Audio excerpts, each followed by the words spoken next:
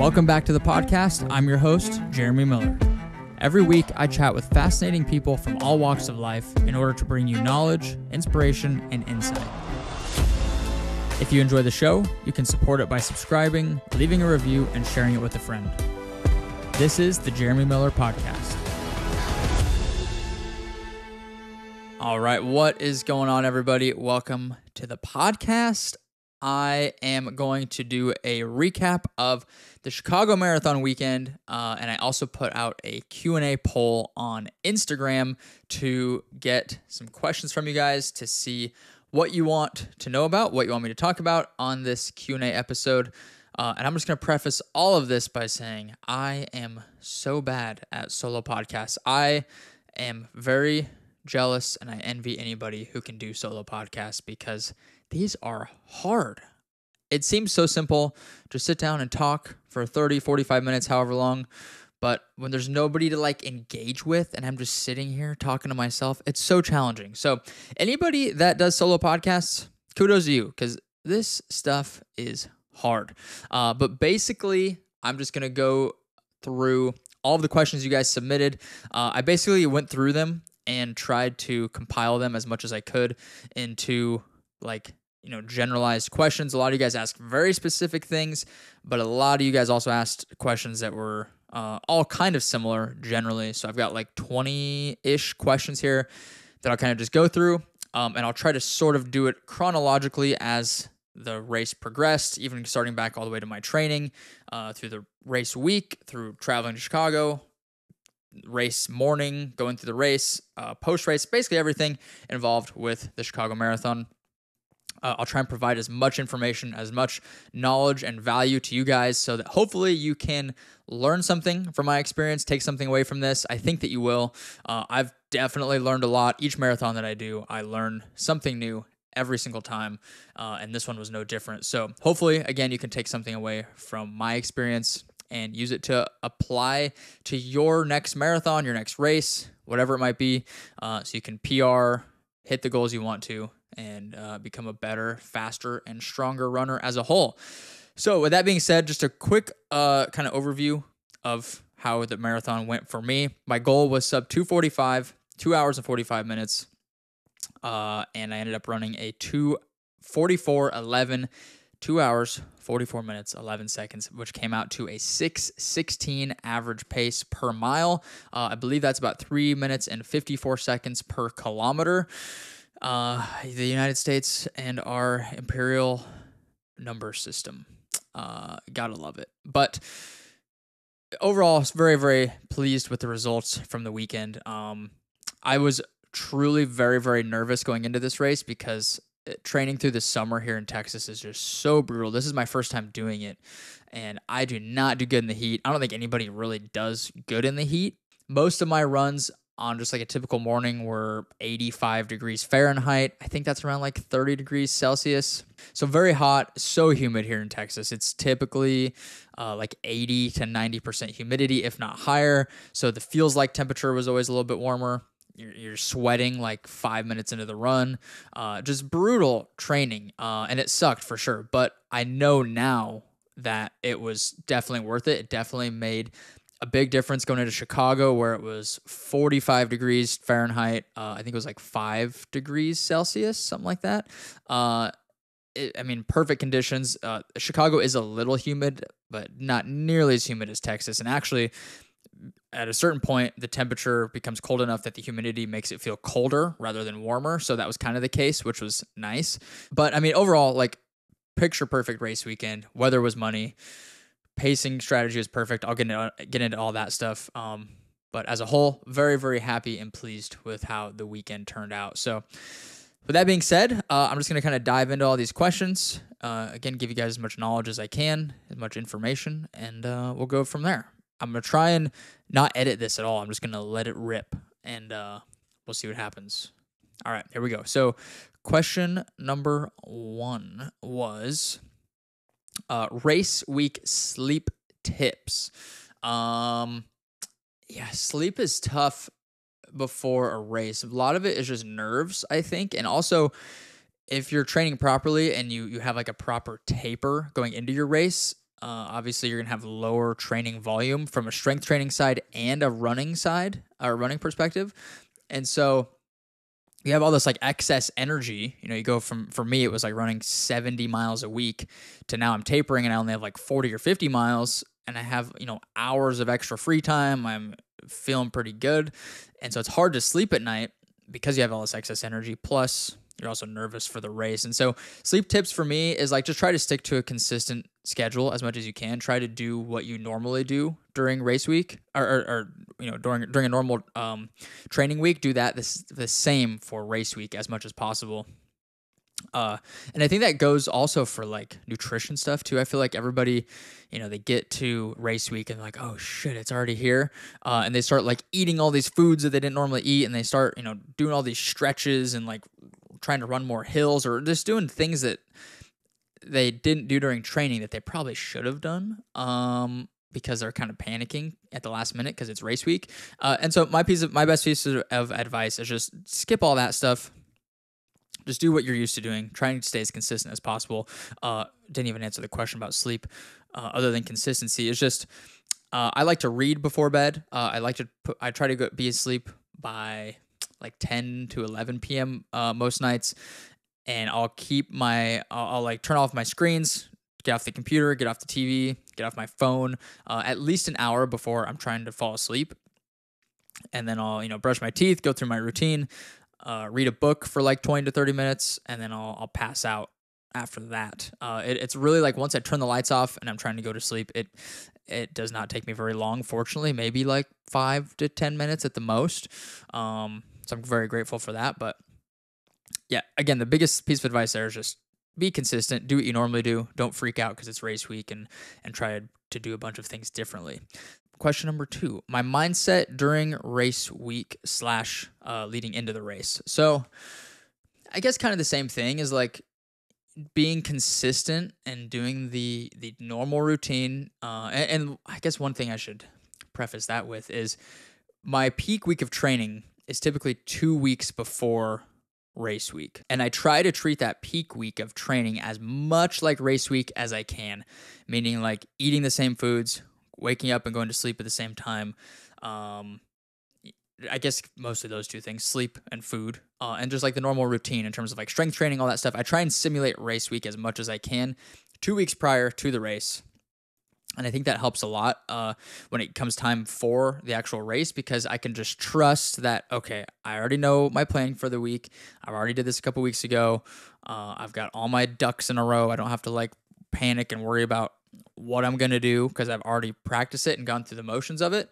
And so I guess mindset during race week is just trusting the process and knowing like I've put in the work. I can trust my training.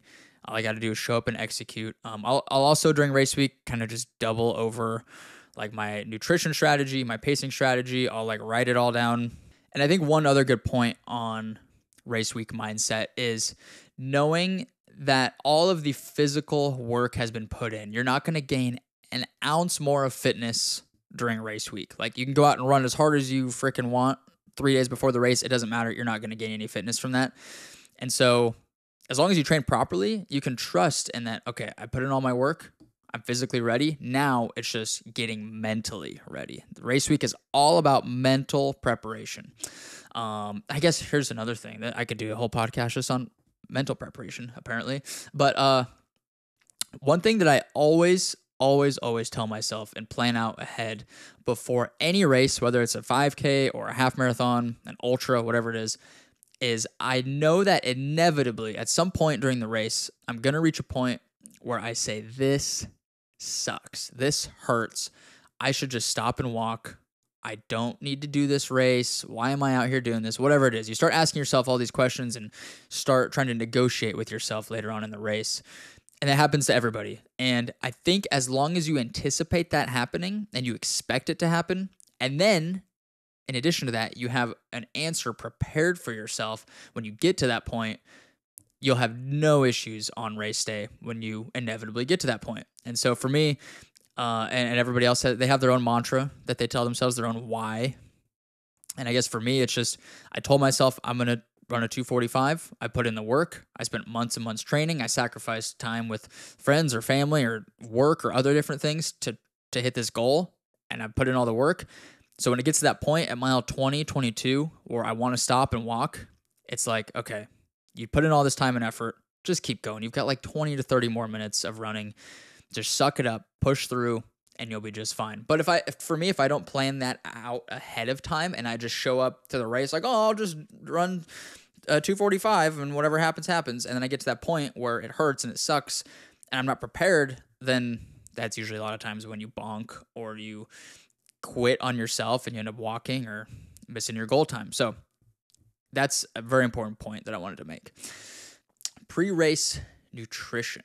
Everybody asks about nutrition stuff for this, especially like the carb loading process. So I use this calculator for carb loading. It's from Featherstone Nutrition. The girl that created it, his name is Megan, and this calculator is clutch. My coach, Will Nation, actually showed this to me when I was prepping for Boston earlier this year. But you basically plug in your height, your weight, your age, and then you plug in your goal time for your race.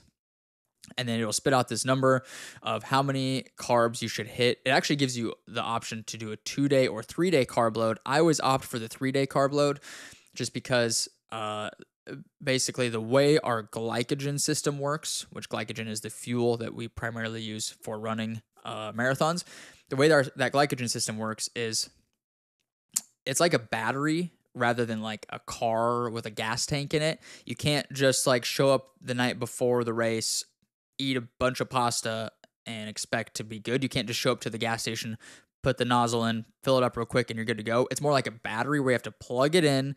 It's got to take some time to charge. It goes up a few percent, as you go. It takes time. But because of that, it can last a little bit longer. And so same thing for our glycogen system is it takes days to fully top off our glycogen stores. So that's where the 3-day carb load comes in. For me, it was about 600 grams of carbs per day. So the race was on Sunday. I started Thursday. So Thursday, Friday, Saturday, 600 grams of carbs per day. Fortunately, the first day of that, I was here at home in Austin, and I was able to just track the carbs with an app. I use this free app. It's called Macros First. It's super handy. And I stuck to mostly fruit juice, dried fruit, berries, bananas, all that kind of stuff, just because it's lighter, it's easier to eat. I already eat a lot of it, so my stomach's used to it. And then I'll mix in some other things like sweet potatoes, or I try to avoid it, but things like pasta or rice, just because it's a little bit heavier, more dense, it weighs you down, it's harder for your stomach to digest. At some point, like during the carb load, I think you got to just get carbs in wherever you can get them, because 600 grams of carbs is a lot for me. That ends up being like 3,800 calories. And kind of the same thing as the sleep thing I was talking about is like when you're tapering, you have less training volumes. You're not burning as many calories, but you have to shove in so many calories to get those carbs up. And so it's challenging. And so I definitely try to foundationally start with like good, healthy carbs. But at some point, it's like, okay, I'll just eat this pastry, or I'll eat this bowl of pasta, whatever it is. So, carb loaded for 3 days. The day before the race, I'm trying to remember what I had there. For breakfast, I had some pastries.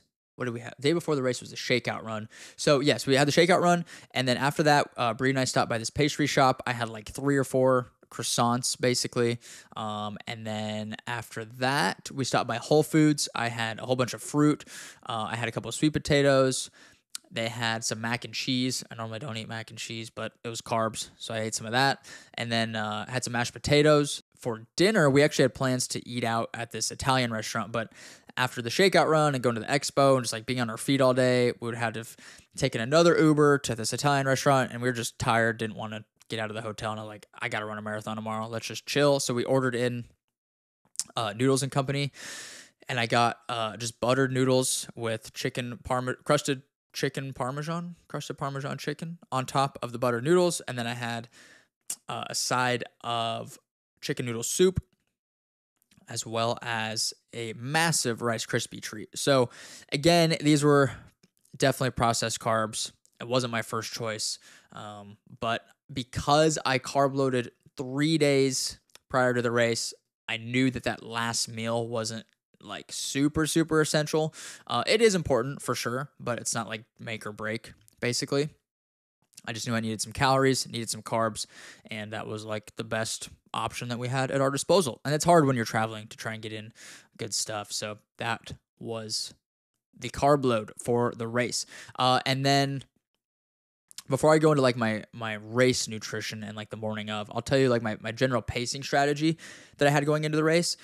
So every marathon that I've ran, every marathon where I've coached somebody where they've had a really, really good race, where they hit a PR typically or hit their goal time, is generally done with negative splits. Even the world record that was set in Chicago, the guy Kelvin Kiptum ran negative splits, meaning, if you don't know what negative splits are, the front half of your race is a little bit slower, and then the back half of your race is a little bit faster, or at least like the last few miles of your race, you speed up and run a little bit quicker. So that was the plan going in. So the general pacing plan was I needed to average about 6:17 per mile. So from the start to mile 4 was going to be anywhere from 6:15 to 6:20, just a little bit slower, even all the way up to like 6:25 if I needed to, depending on the crowds. I kind of gave myself some wiggle room there.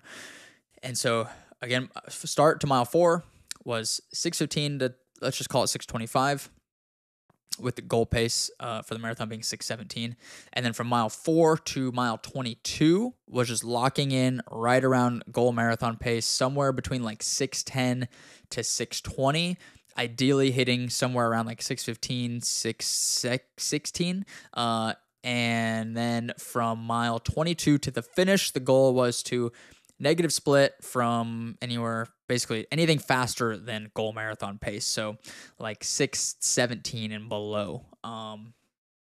And we basically nailed it right on the head. My front half, I believe I ran a 1:22 half, and then on the back half I ended up running like a 1:21. So I just know I don't remember the exact seconds, but the back half was about 40 seconds faster than the front half, which was amazing. And again, I can't preach negative splits enough. Every really good race I've had where I feel good at the end, I hit the goal time, hit the PR, is when I'm running negative splits. So I would definitely encourage you to embrace that philosophy and do it if you can. Next, I will go into the morning of the race nutrition as well as my nutrition during the race. So morning of the race started at 7:30. They recommended everybody get to the starting area around 5:30 or 6 a.m. So I woke up at 5 a.m. and I had a scratch Rice Krispie treat. I was eating these during all of my prep. I love these things. They're so easy to get down. They taste good. They're light. I used to use the Morton solids, and I just can't choke those down anymore. They're a little bit too dense for me. I like the flavor, but the Morton solids are just a little too dense, and they're hard to get down early in the morning. So I switched to the scratch Rice Krispie treats, which I like a lot. So I had one of those, as well as a 24-ounce bottle of water. This bottle, to be specific, right here. And then with that, I had 3,000 milligrams of sodium through switchback electrolytes. So that was 3 servings of electrolytes. And I drank that from basically ate and drank that from 5 to 5:30 a.m. Then I took an Uber from the hotel over to the marathon start line. Got to the start line around 6 a.m. Went through the bag check and security, all that. Fortunately, I got there a little bit earlier. It was like right at 6 a.m. Basically when they recommended people to show up, but there was no lines at all. Like I walked right through security, took like 2 seconds. None of the porta potties had lines yet. So if you're running Chicago, I definitely encourage you to get there somewhere between 5:30 to 6 a.m. and you'll have a much less stressful time, I would imagine. You can get up to the start of your corral. You can get through security and all that stuff without having to wait in line. And yeah, so make note of that if you're planning to run Chicago. But after I got there around 6 a.m., I took with me more electrolytes, a Morton drink mix, and then all my gels. So I had, and a packet of 2 before. So once I got in, I mixed all that. It was a Morton Drink Mix 320, a packet of 2 before, and then another 2,000 milligrams of sodium through electrolytes. So 2 servings of electrolytes. Mix that all together in a bottle, chug that over the course of like an hour, basically from 6 to 7, just kind of sipped on it. Right before the race started, once I got into the corral, I threw a gel down. So the race started at 7:30. It was probably 7:25, about 5 minutes before. I took a gel, a Morton 160, just to make sure we had a gel in our system already going into the race. The race started at 7:30. And then throughout the race, just kind of go through the race nutrition. It didn't go as good as I was hoping. I kind of struggled to get gels down, unfortunately. My plan was to do a gel every 4 miles, so 4, 8, 12, 16, and 20. So I had 5 gels with me total. I think altogether I was only able to get down 3 of them. The one at 4 went down just fine. The one at 8 went down fine. And then that's where it kind of got weird. Mile 12, I kind of struggled to get that one down. I think I got about half of it down, and I ended up just tossing the other half because I'm like, nope, it's not happening. And it's not even like I couldn't, like it wasn't like my stomach couldn't handle it. It was just like I was running so fast that like I was breathing so hard, my heart rate was so high that like even trying to just swallow it was really hard, and my mouth and my throat was just like heaving it up essentially before I even was able to swallow it. And so I spit it out. I still got like half of it down. And then basically the same thing happened at mile 16. Got another like half a gel down. And then I only had 1 gel left on me from 16 to 26. And I was going to take it around mile 20 or 22. And I looked at it, I pulled it out, and I was like, this thing ain't going down. So I literally just chucked it across the course into like where the aid station was at. And yeah, so I basically did the whole marathon in 3 gels, which I would not recommend that because I could tell by the end of it, like the last 3 to 4 miles, I definitely was lacking on some fuel. I was like really just feeling gassed, and I know that if I had an extra gel on me, it would have made a big difference. So that's unfortunate, but it is what it is. You got to adapt on race day, be ready for anything. One thing that I do think helped me a lot was I had a handheld bottle. It's the Nathan Exo Draw. And the nice thing about this bottle, as opposed to a lot of other handheld bottles, is it's like a soft flask with this like handheld thing around it. And so it has pockets on the outside. I shoved all my gels in there so I don't have to worry about where I'm going to fit them in my shorts. And then because it's a soft flask, as you drink it, there's no air in there versus like the hard-sided ones. As you drink it, it's like sloshing around because there's all that air in the bottle. So this one, it just shrinks basically as you consume the liquid, which is nice. And in that bottle, I had another Morton Drink Mix 320, which is essentially like 2 gels worth of carbs.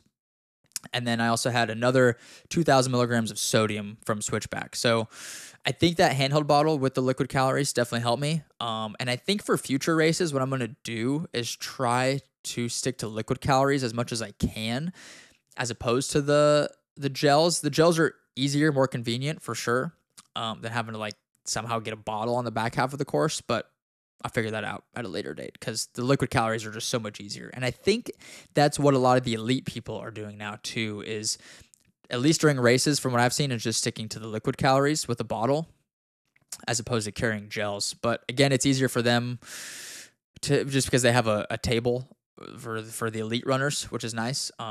For us regular folks, we have to figure out a way to somehow grab another bottle on the back half of the course, but we'll figure that out at a later date. So that is the nutrition strategy. That's how it went down. Pacing strategy, how it went down. The next question, I got a lot of questions about the GPS issues with Chicago, which I was definitely concerned about this going into the race because everybody was telling me about, oh, your GPS isn't going to work. Forget about your watch for the first few miles. Just manually lap every mile for the race. I anticipated that going in. I planned on doing that, but fortunately, like I didn't really have any GPS issues. Even the first mile, there's like a half-mile stretch where you're just under this really long underpass and you're like closed in with these buildings. You can't even see the sky. And my GPS, when I got to mile 1, as soon as I hit mile 1 on the course, my GPS, my watch said mile 1. And so it was literally spot on, which was surprising. It did get kind of funky from like 2 to 3, and then from I think it was like 12 to 14 when we got back into the city, just because all the buildings kind of mess with the GPS. But surprisingly, I think my watch ended up logging like 26.4 miles as opposed to the 26.2. So it was off by like zero point 0.2 altogether. But really, I didn't have to worry about the GPS too much. I just kind of took mental notes of like where my watch would beep when it was at hit the mile mark as opposed to where I was at on the course. So I kind of knew I was going to be off by like maybe 20 to 30 seconds from what like my time was saying, if that makes sense. So I knew that like my average pace that my watch was telling me was probably a bit faster because on my watch, I think it ended up saying 6:13 per mile, whereas the actual like chip time was 6:16. So I knew that going into it. So that's just like a good thing for people running Chicago or any race at all, is like making sure you know or like paying attention to where your watch is at in relation to like the actual time on the course. All right, the next question is weaving in and out of crowds. I had a few people ask me about this. Fortunately, in Chicago, I didn't have to worry too much about the crowds. Maybe the first mile or two, it was kind of crowded, but I feel like the way the corrals are set up, and they actually make you verify your time, at least for Corral A, and I think maybe Corral B too. They make you verify your like anticipated finish time by showing what you've ran previously. And so I was able to get up in the fastest corral, which was nice. I didn't have to worry about dodging too many people because in Boston this year earlier, that's probably what prevented me from, it's easy to blame it on this, but probably what prevented me from hitting the sub 250 I was going for there was the first 3 miles of the race. We were just stuck by all these people who were running their goal time like 5 to 10 to 15 minutes slower than what we were trying to go for. So right off the bat, the first 3 miles in Boston, we lost like 2 or 3 minutes off of our overall time because we just couldn't get around people. The roads are super narrow. You're packed in really tightly. And I think we were just too far back in the corral. So fortunately in Chicago, I was definitely worried about it, but fortunately there was no issues with that. I had to bob and weave a couple people, but one piece of advice, if you are in a corral at the beginning of a race and you're trying to weave in and out of people, I would recommend just sticking to the outside as much as you can. Don't go in the middle. That's what I did in Boston, and I got stuck there forever. So go to the outside of the corral and like the edge of the course and just run there because it's going to be congested the most in the middle. If you just stick to the outside, it's easy to hop around people. You can go in and out a little bit easier. So that's what I would recommend there. I had a question about preventing chafing. I chafed hard. You won't be able to see it because I've got a t-shirt on, but like I always chafe so bad here under my like tricep area and then my lats. It like rubs so hard that it chafes. Like it's all scabbed up right now. You can't see it, but I put chafe cream on, but apparently not enough. And then I also tend to chafe in between my thighs and like down in that region. Fortunately, I didn't have any issues with that area for Chicago, but I do use this stuff. It's called Salty Britches. It has worked amazing up until this point, or so far. Obviously, I just don't think I put enough on, or it could have rubbed off like from taking sweatshirts on and off before the race. But yeah, Salty Britches has been amazing. I also put this stuff on my feet to prevent blisters. It's called Sport Shield. It's like this green stick, and you just roll on this liquid chafe gel all over your toes. I don't get any blisters anymore. I just get terrible blisters. I don't know if it's because of that Sport Shield or just like my feet have become acclimated to running. But yeah, I would say prevent blisters and chafing as much as you can because that's like one of the worst ways to ruin a race. Like if you're fit, if your nutrition's good, all that, and then you have to, suffer through chafing, that just sucks. So Salty Britches and Sport Shield has been amazing for me. A few people asked about bathroom breaks.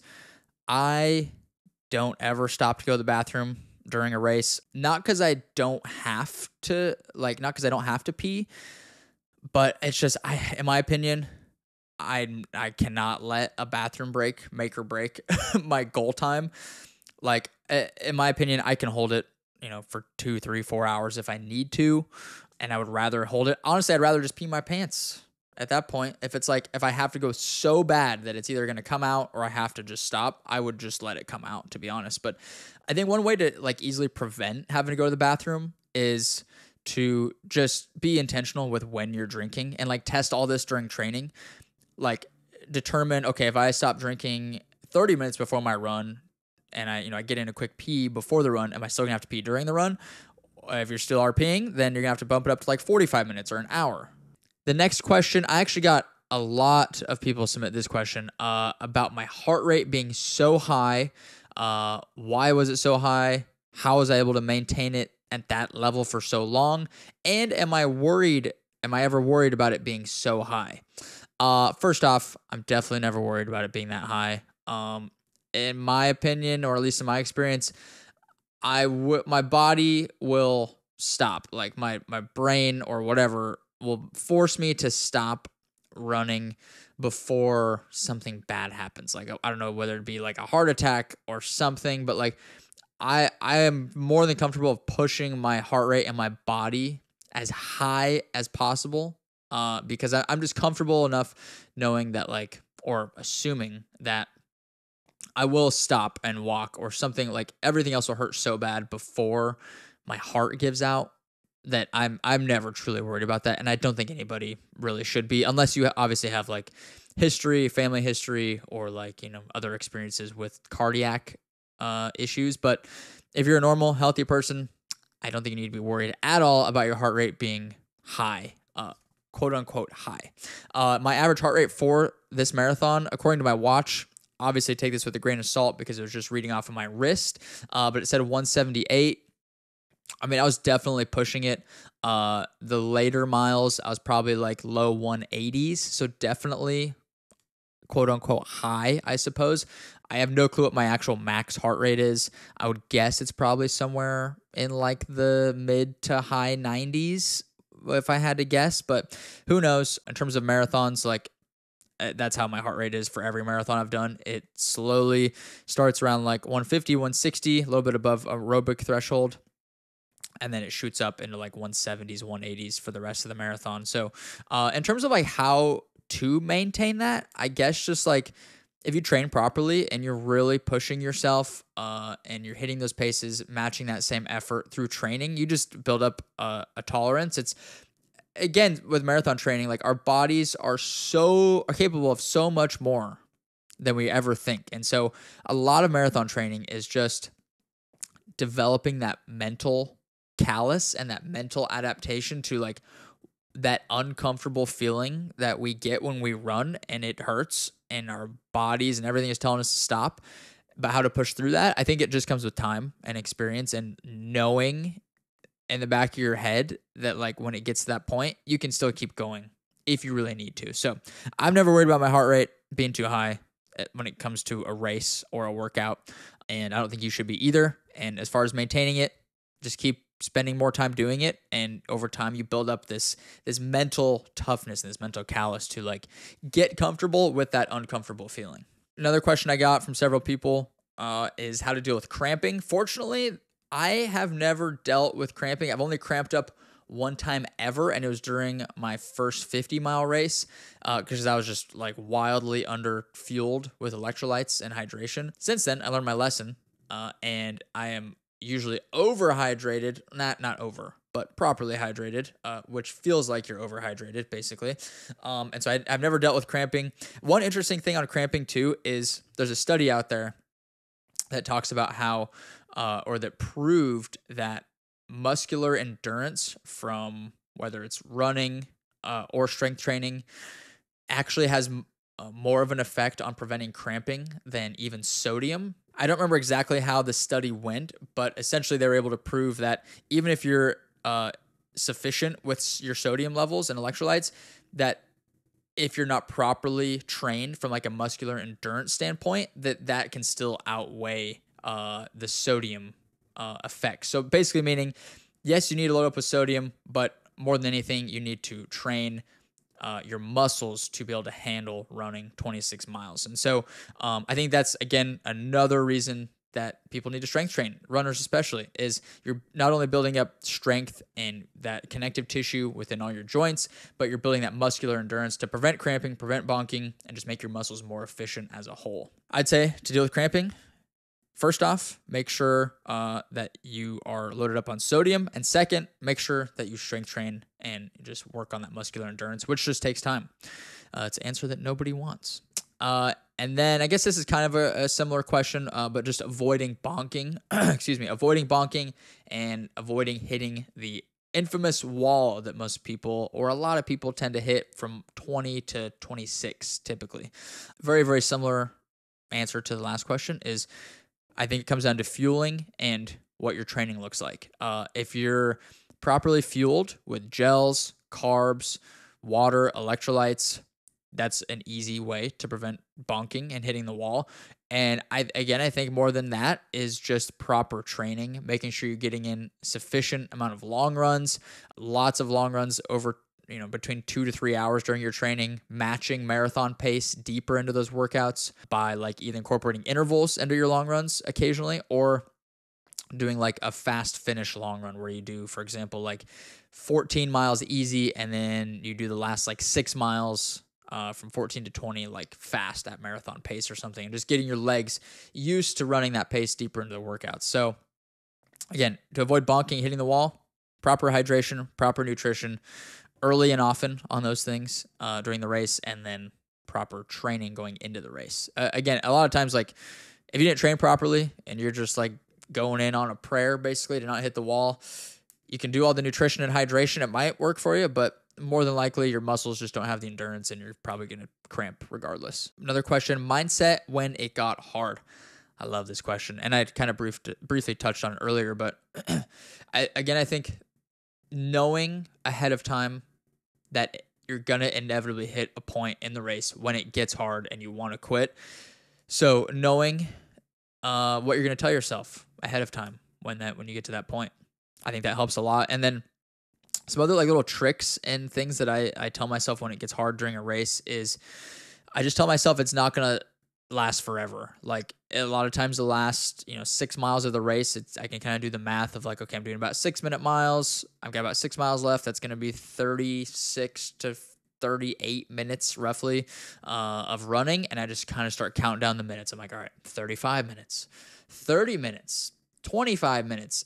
And just kind of chunking it up instead of like miles, because sometimes the miles at that point feel like forever. And so it's easier to just chunk it up into minutes because it's like the minutes tick off quicker. So it's like you're getting those wins more frequently, if that kind of makes sense. But I also, at the same time, like to not look at my watch as much as possible. I know it's hard to later in the race, but I try to avoid looking at my watch and really just running based off of feel at that point. I think that helps because if you're looking at your watch every like 30 seconds, every minute, it's going to make it feel much, much longer and slower than it really is. And again, I kind of just tell myself like, dude, you trained for this, you put in the work, trust the process of everything you've put in up until this point.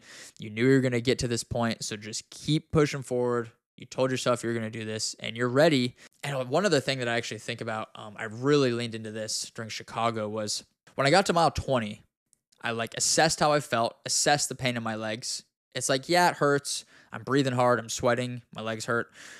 But like, I'm okay. Like, I can still keep going if I have to. Like, I don't need to stop. And then I compare that feeling at mile 20 to how I felt at like mile 5 or mile 10. And usually it's roughly the same. It might be like a notch higher. But I tell myself like, okay, I felt kind of like this at like mile 5 or 10. And that was like 2 hours ago. And so I've been through this uncomfortable feeling for 2 hours, and you're telling me you can't push for another 30 or 40 minutes if you need to. And I think that helps a lot because it gives you that confidence and like reassurance, like, oh shoot, we went from 5 to 20 and we kind of felt pretty uncomfortable through that.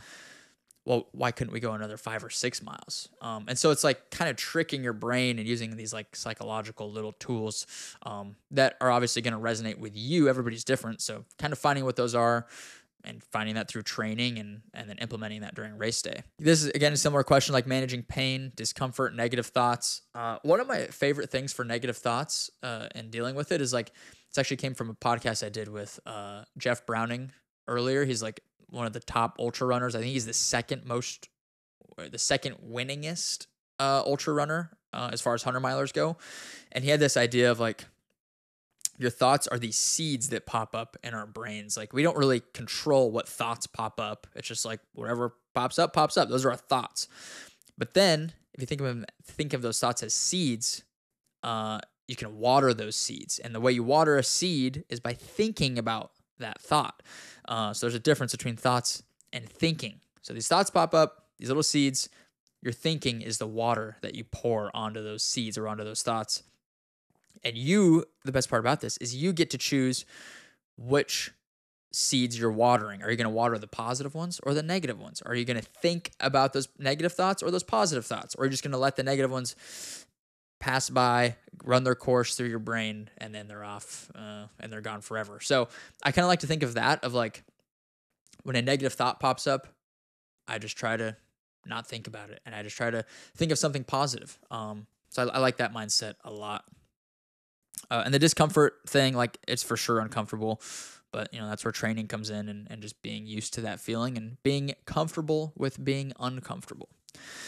Somebody asked this course versus Boston versus Eugene. So Eugene, if you didn't know, was where I broke the 3-hour mark for the first time. That was May of 2022. So a little bit over a year and a half ago. Eugene is a great course. I love that course. Super flat and fast. I think there's about 400 feet of elevation gain. Chicago's about 230, 240 feet. Boston's about 950 feet of elevation gain. Net downhill, but a very, very hilly course. The weather across all three races, for me at least, were very similar. It rained in Boston, so that was fun. Definitely added an element. But in terms of like temperature across all three, it was almost identical, between like 45 to 55 degrees Fahrenheit, which is absolutely perfect for marathon running. Eugene's definitely a smaller race. It's not a world major or anything. It's like 5,000 marathon runners, maybe. It's pretty small, especially compared to Chicago and Boston. Chicago was for sure the easiest course out of all of them. Chicago was such a flat course. There was a couple of inclines here or there. I wouldn't even call them hills. Like, they're really just these little short overpasses, or like these little inclines to like get on top of an overpass or like a bridge, and like the downtown area going over the river.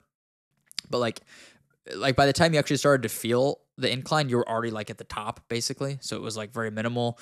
There was one, I would consider it a hill, probably around, I think it was like somewhere between 20 to 22. There's all these people dressed like cows. I just remember that. I was like deep in the pain cave, so I don't remember exactly, but all these people dressed like cows. There's this little hill. There's like, I don't know, maybe like 400 meters long. Not too bad, but that was probably the largest hill. And of course, it's the last like 400 meters of the race. You're coming down Michigan Avenue, and then you take a right onto Roosevelt. Everybody calls it Mount Roosevelt because you're at 26 miles. You got like 0.2 to go, and you got to go up this long, steep little incline to get over this bridge before you get to the finish line. Or it definitely doesn't look like a mountain, but I would say it feels like one when you're 26 miles in, and you're so close. And the whole course has been so flat, and then out of nowhere, there's just this freaking steep incline. So that was challenging, but it's like at that point, you're so close to the finish. You're like, all right, just suffer through it. Just get through it. But I will say logistically, Chicago is such a great course. Eugene was great too, super simple. Boston was more complicated, mostly because it's a point-to-point course. You got to like take the bus out, and you got to leave early, and it's a really late start, and there's all these waves and all this stuff going on. So it's very complex. Chicago is so simple. I mean, you walk in through security, it's laid out very easy. You just find your corral. There's so many corrals that like they're all not super crowded, so it's easy to get in and out, at least where I was. And it's like you could just walk right to it. It's an early morning start at 7:30. You don't have to like wait around for hours and hours like you do at Boston, or from what I hear from New York. So very efficient course, I will say that. They did a really good job. Next question, this marathon versus my first marathon. Oh boy. My first marathon was a shit show, to say the least. It was the BPN marathon that I did here in January of 2022. And I had the wise old decision to try and qualify for Boston and run sub 3 at my very first marathon. I had done 2 sub 130 half marathons, which like on paper should translate to a sub 3. My training was definitely not what it should have been. I think my peak week was like 45 miles. Most weeks were like 35 to 40 miles. Definitely not running enough. Kind of always dealing with like little injuries and stuff. Didn't do any strength training. Didn't know anything about nutrition. Didn't carb load. The night before, I had salmon and asparagus, if that tells you anything.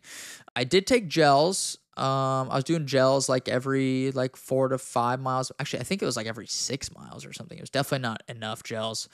Um, the course was definitely hillier and windier, and it was just a hard course in general. So like I for sure bonked at like mile 20. I remember also at the start, I to run sub 3, you got to average like a 6:50 pace, and I was like, you know what? This is what everybody does when they run their first marathon. You know what?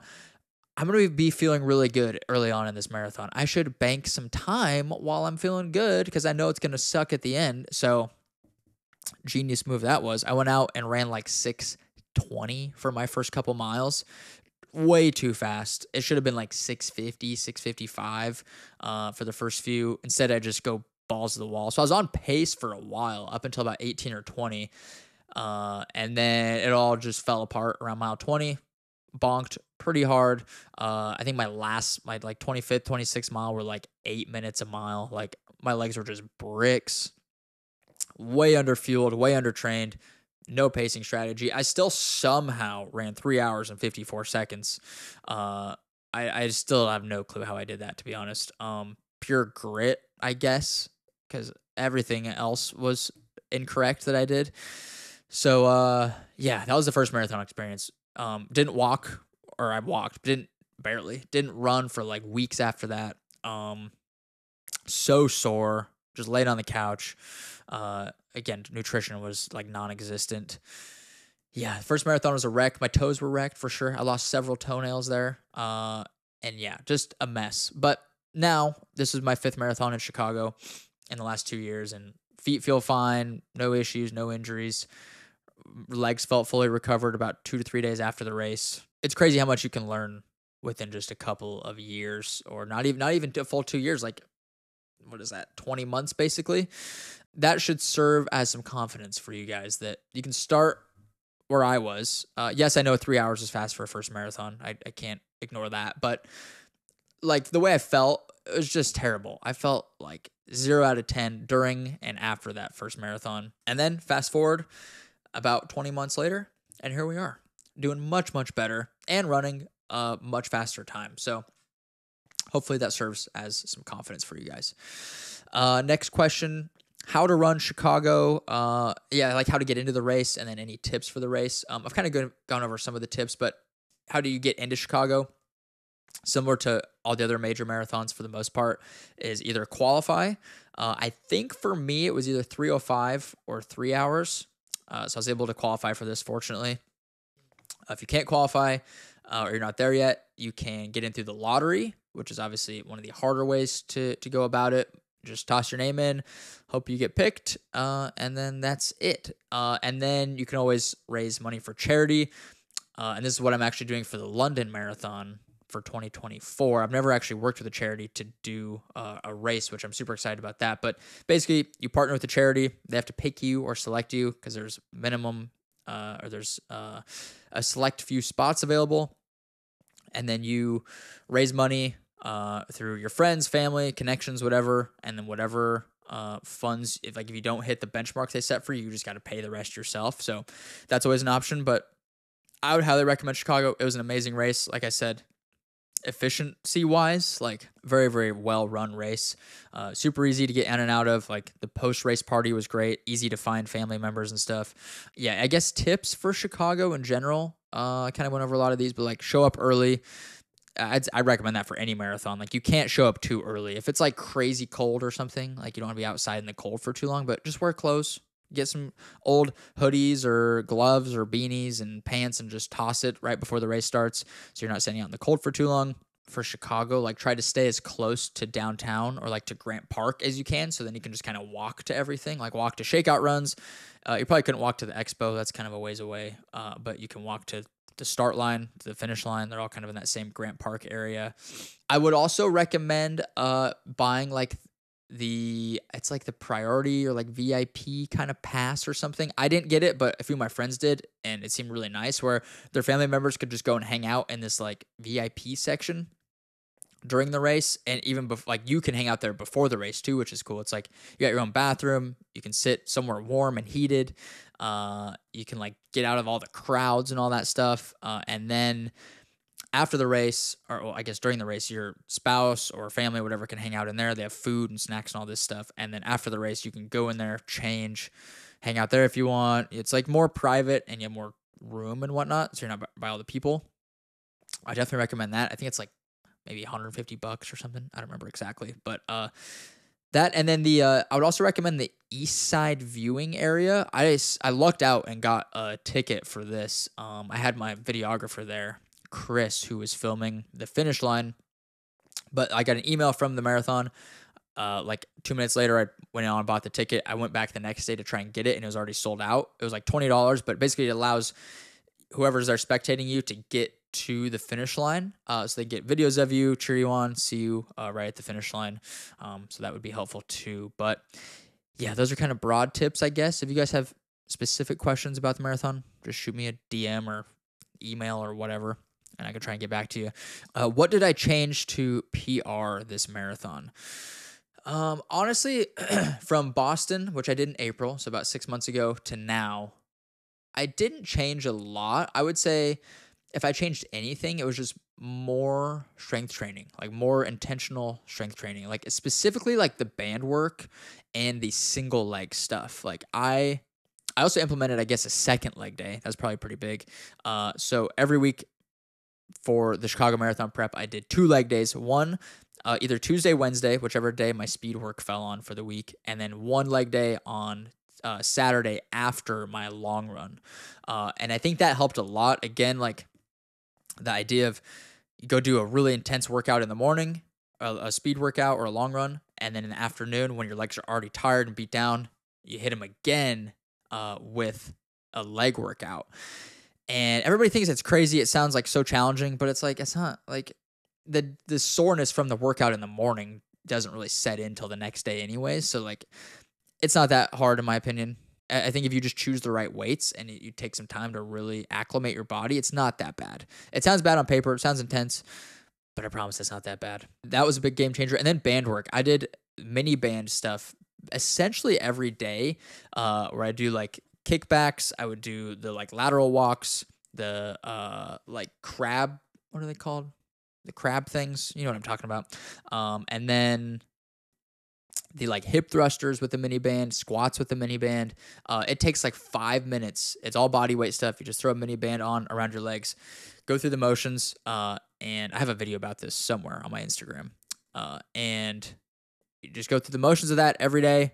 I think it does wonders for blood flow, helps loosen everything up, activates those muscles, especially the glutes. Glutes, from what I've learned, are typically the source of most running injuries, weak glutes or just deactivated glutes. And so I think that's what the bands help with a lot. So to summarize that rambling answer, what I changed to PR for this race: more intentional strength training, more band work, and adding in a second leg day for strength training. Recovery post-marathon. Oh, this one kind of sucks for this week, to be honest, because the day I got back from Chicago, the race was Sunday, got back late Monday night. Tuesday morning, I woke up just sick. Not that sick, just like sore throat. My body felt super depleted. I knew I had some kind of bug or something. I had a little bit of cough and like sinus shit. And unfortunately, fortunately, I rarely get sick. It's like 1 to 2 times a year I'll get sick, and it's usually for like 2 to 3 days and then it's gone. But the last time I got sick was the day I got back from the Boston Marathon, and I started looking it up because I'm like, there's no way this is just a coincidence. The only time this year I got sick was right after I did a marathon. And so I looked it up, and apparently it's very, very common with marathon runners or endurance athletes where you do a big, hard effort in a race, and then you get back home and you're traveling and all this stuff, and you get back home and then you're sick. And so it makes sense because like we were in Ubers, we were in airports and airplanes, going to the expo, the shakeout run, talking to hundreds of people. At the race itself, you're in the corral with all these people.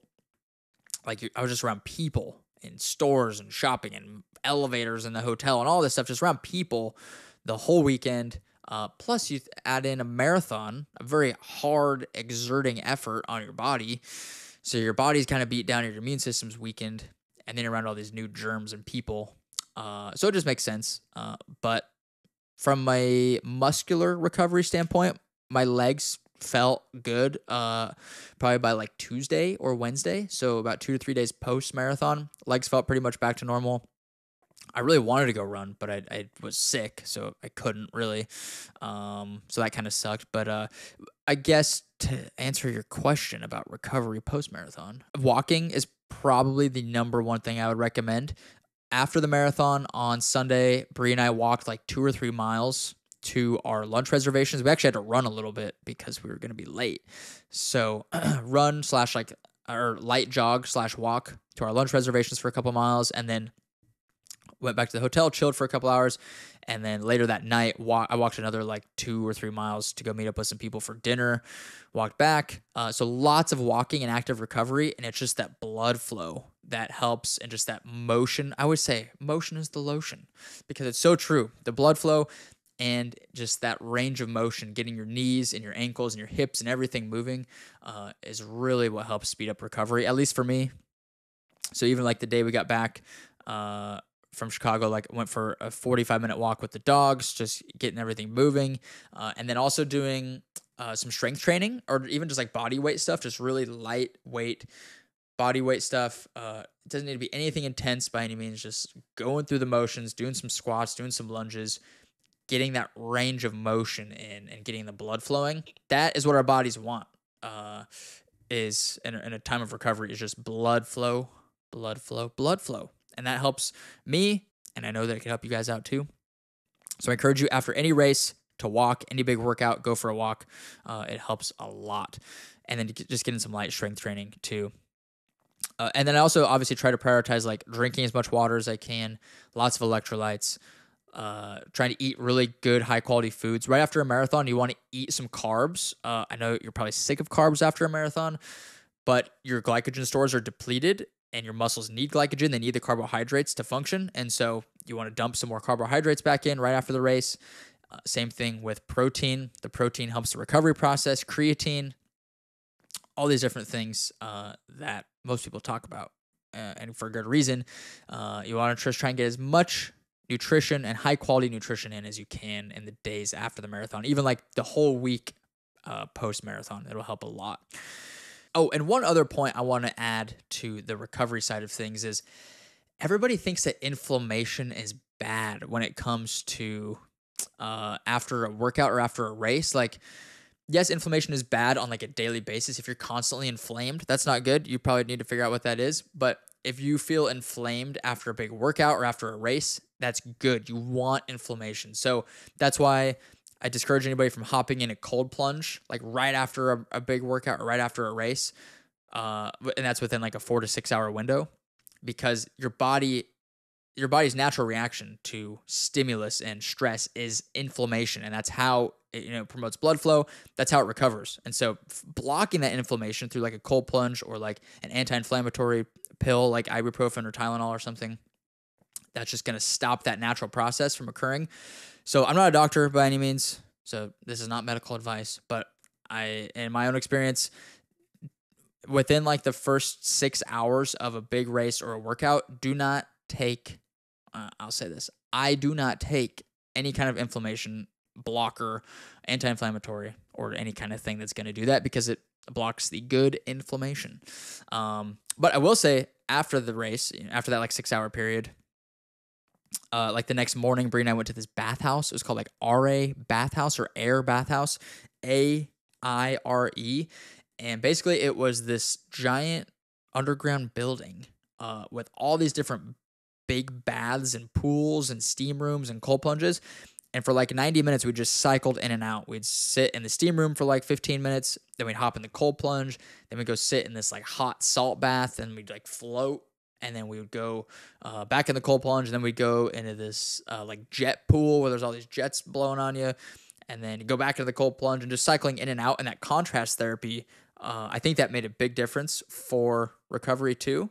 Obviously, it didn't help with the cold at all, but I think from a muscular standpoint, it definitely helped a lot. So if you're going to use a cold plunge, if you're going to use any kind of like anti-inflammatory thing, just make sure you wait at least 6 hours after your race or after your workout.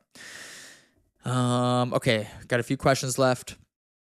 how to go from a 4-hour marathon to sub 3. This is like the $1 million question, right? The average marathon time, from what I know, is around 4 hours, and everybody wants to get that like coveted sub 3. There's a lot of things I could tell you, and you could probably gather a lot of that from what I've already told you in this podcast, but I would say there's two main things that's going to take you from sub 4 or from a 4-hour marathon to sub 3, and that is consistency and patience. If you can be consistent for, I know some people it might take 6 months, some people it might take 6 years. If you can be consistent for that amount of time, show up, strength train, run consistently, take care of recovery, sleep well, good nutrition, good hydration, and you can be consistent, and most importantly, being patient and trusting the process of everything, and just showing up day in, day out, being able to put in the work without seeing direct results, and just show up and do the work and be patient for however long it takes. That's what's going to get you to sub 3. You could be a 6-hour marathoner and get to sub 3. It doesn't matter where you're starting at. Everybody, in my opinion, can truly run a sub 3 marathon. It just takes some people longer than others, but as long as you want it bad enough, I know how cliche and cheesy that sounds. Like, if it's something that you want bad enough and you're willing to show up and put in the time and the work and the effort that it requires, you can for sure do it. So all these like little details, they're great. They can make, the 1-2% difference here or there, but as a whole, from like a macro point of view, be consistent and just be patient. And I promise if you do those two things, you can get wherever you want to go. You can go run a 2:44 marathon if you're consistent and you're patient and you just trust the process of everything. So it's unfortunately the answer that I know nobody wants to hear. Everybody just wants the like quick fix of, oh, if you just run this pace for this many miles a week, you can run sub 3.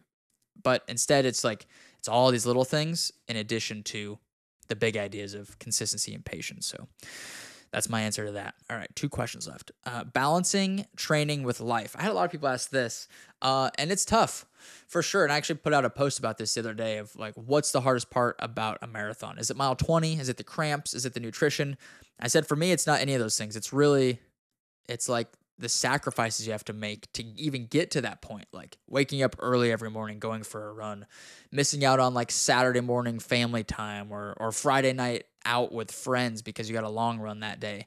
Like everybody makes, if you're training the right way, you have to make sacrifices in some regard, whether it's for sleep or family or friends or your social life, your kids, whatever it is.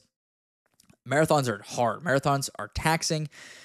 They require so much time and energy, and they're really basically like I don't know if it's a full-time job. I'd say a part-time job between, 10 hours of running a week plus another 5 to 10 hours of strength training and recovery and, spending time on nutrition and all this stuff. It becomes a part-time job essentially. And so you're going to have to sacrifice something. And I would say if you had to prioritize what to sacrifice, time you spend on your phone or time that you spend out with friends drinking or, doing things that aren't really going to benefit you, and just prioritize your life for 4 months and make some sacrifices to like how much, what are the things that are going to help you succeed and become a better person? Is it spending 3 hours a day watching Netflix, or is it going for a run for an hour and then spending 30 minutes in the gym, and then spending an hour watching TV? It's like,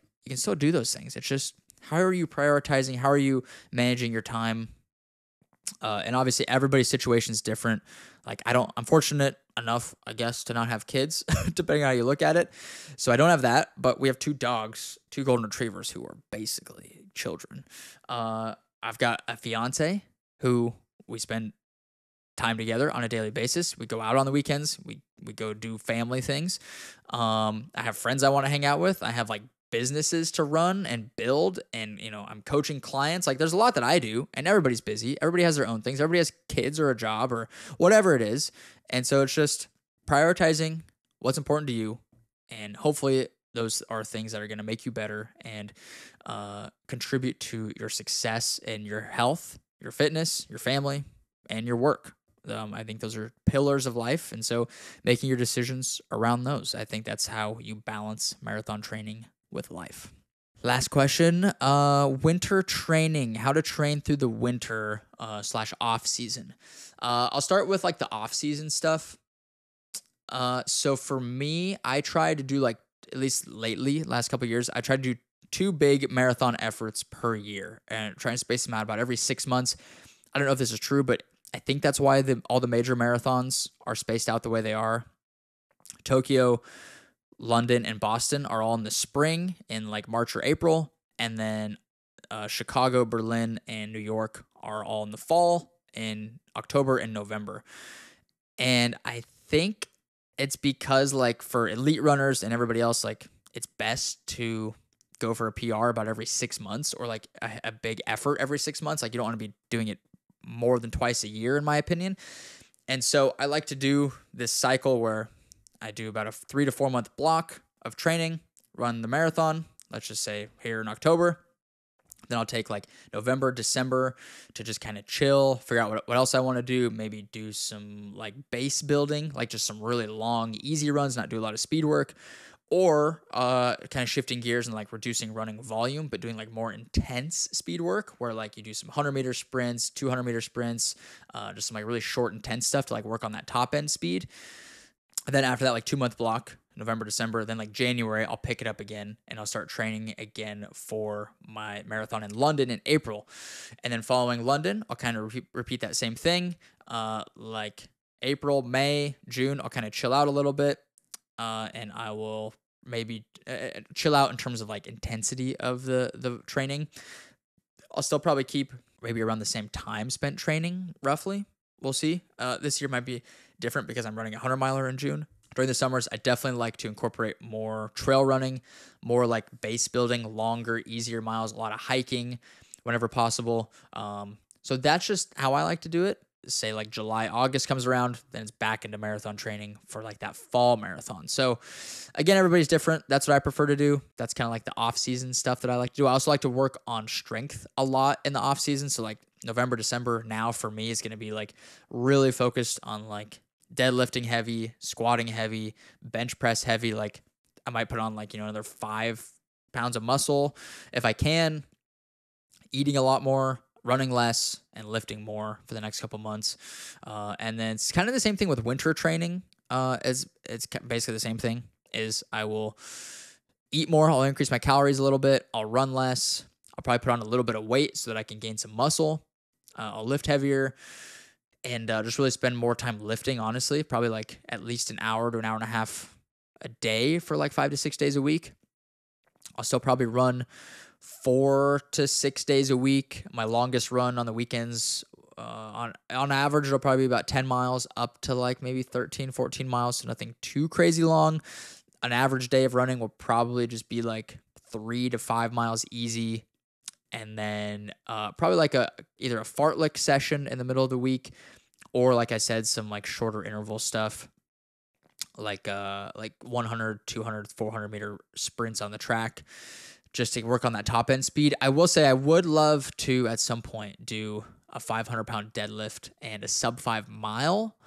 That's definitely on my bucket list. I don't know when that'll happen, or if I will ever do it, or if I'll actually spend the time to work towards it, because it would basically be a whole training block in itself. But I definitely would love to do that at some point. And then I would also love to eventually do an Ironman.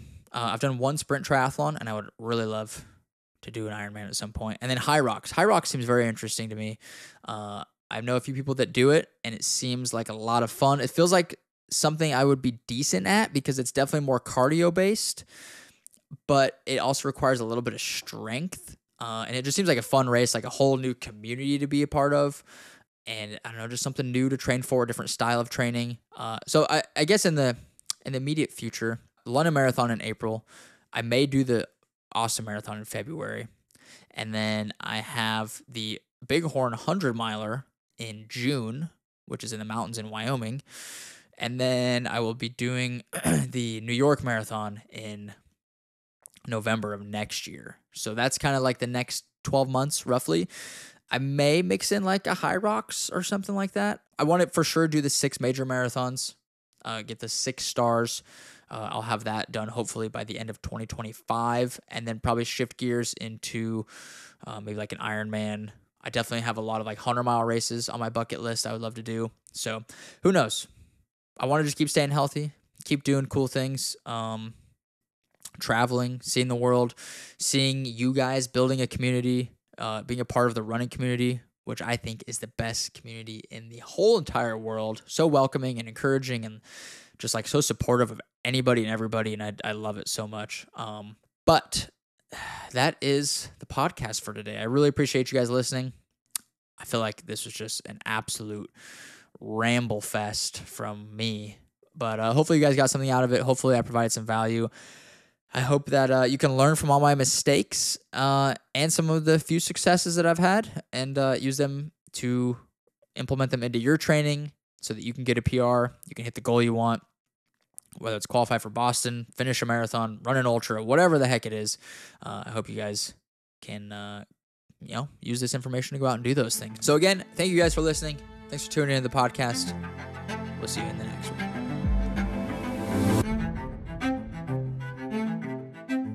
Thank you so much for tuning into the show. If you enjoyed this episode, please make sure to subscribe to the channel, leave a review, and share it with a friend. We'll see you in the next one.